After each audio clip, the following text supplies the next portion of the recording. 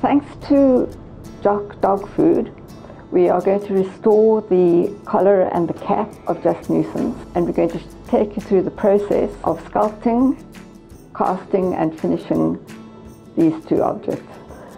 Firstly, we will make a rubber mold of the collar and the cap, and we do this by painting layers of rubber onto it.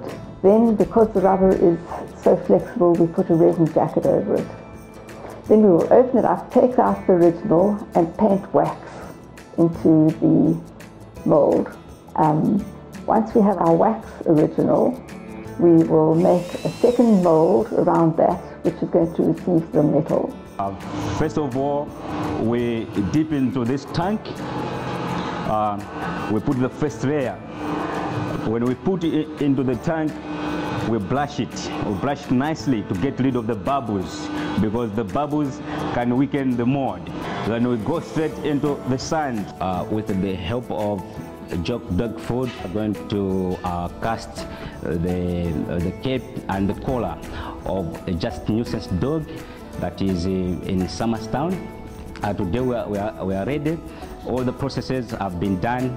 We are going to start our furnace. Once it's perfect, once it's melted at 1155 degrees, then we start pouring. We pour into this mold, ceramic mold. We pour into it straight. Once that mold is fully baked, then you will see the bubbles coming out of the mold. That's the air escaping from the mold. Then we can see that our casting is perfect. Hi, my name is Vianney. I'm a metal chaser, which is a fettler. I'm a finisher.